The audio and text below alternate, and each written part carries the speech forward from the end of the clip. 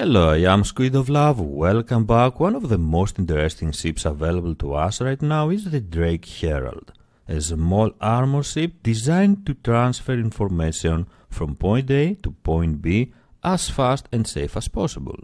And what makes the Herald fascinating is the fact that it is not focusing on combat, but it is instead an info runner, the perfect option for everyone that wants to follow this activity to become an info broker in the persistent universe, the perfect option for everyone that wants to sit in the dark collecting info in order to make a profit out of this activity.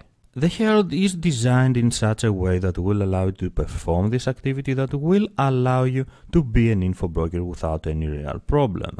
And the first thing we are going to notice when taking a look at the Herald are the two huge engines.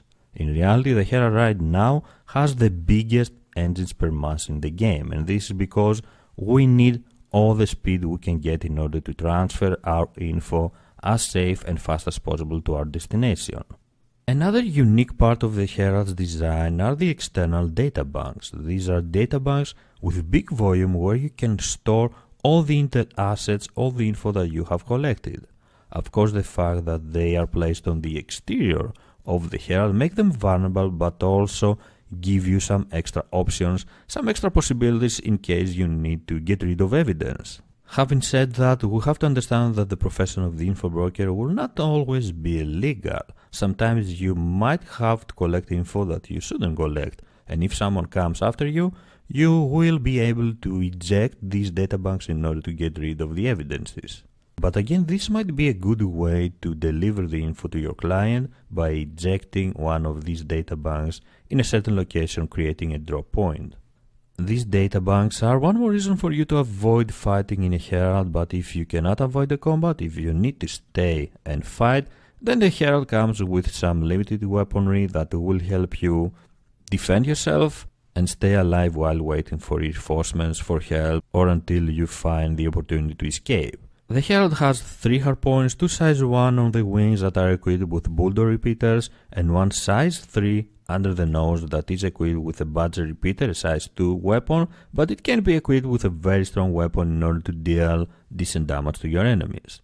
It also comes with 8 missiles, Task Force 1, size 1 missiles, 4 on each side. It is definitely limited weaponry. You can deal some good damage with the size 3 harpoon, but the role of this weaponry is to keep you alive until you can find the opportunity to escape.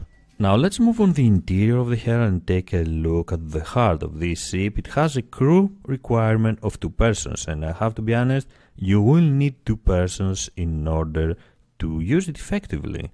1 pilot and 1 operating everything else. The heart of the ship, the heart of the Herald, is over here to the armor computer core.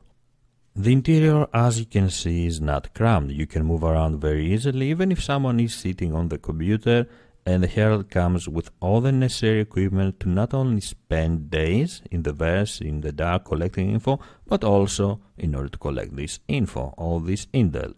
At the back of the interior, there is a small crew quarters area that will allow you to stay out there for days collecting info, especially if you have accepted a mission to collect certain info. But the magic is happening over here in front of the secure control terminal that is actually the only way to access the advanced armor computer core. Your goal as an info broker, as an info runner, will not only be to collect data but also protect them and deliver them safely to your client, to your destination. And this is exactly why the Herald also comes equipped with redundant power subsystems and EMP shielding. Everything that will protect your data and everything that will give you the opportunity to get your data, to get your intel back to your client. We can very clearly see that there is nothing fancy in the interior, no fancy appearance. It has a Drake aesthetics. After all, it is a Drake ship, bare bones with wires exposed. The goal is to be a good info broker. The focus of the ship is to get the job done and not looking good. It is clear that the Herald has the potential to perform a number of different activities. Of course, the number 1 role is to collect data, to collect info and deliver them to a certain destination, to a certain client, or simply sell them to the highest bidder. This info can be pretty much everything: locations of where research data might be found, mining sites rich in resources, salvage locations, anything that could be sold, anything that could net you a good amount of profit. We are of course talking about a Drake ship, and that means that the Herald could be used for nefarious and more illicit activities. It could be used for data theft, it could be used to monitor a certain organization, to monitor traders trying to discover their trading route and sell this data to the right person, to the right pirate. Data interception and stream interruption are also some of the activities the Herald could perform, blocking information and not allowing certain info to reach certain persons. The cockpit provides good visibility from where the pilot controls the Herald and of course can monitor what is going on outside. You can take a look if someone is getting close to you, if you are trying to stay low. Essential for the Herald's functionality are the 4 broadcast arrays that it comes equipped with, and they can be extended from the interior in order to not only receive information, receive info for a mission you wish to fulfill, but also send information out in case of an emergency or if you want to fulfill your contract and complete your mission. These 4 broadcast arrays make it very easy for the Herald to send and receive information and of course perform the profession of the info broker. We have said that the Herald is really fast, and this is because its role is to transfer information from point A to point B as fast as possible. Its SEM speed is only 185, but with the afterburner and the new cruise speed we can go up to 1000 meters per second, which is absolutely great. It is because of this speed that the Herald is one of the fastest ships in the persistent universe right now, but also why people keep referring to the Herald as a racing ship. To be honest, I don't really agree with this description, and this is because the Herald, although it is a very fast vessel, what has in engine power and speed lacks in maneuverability.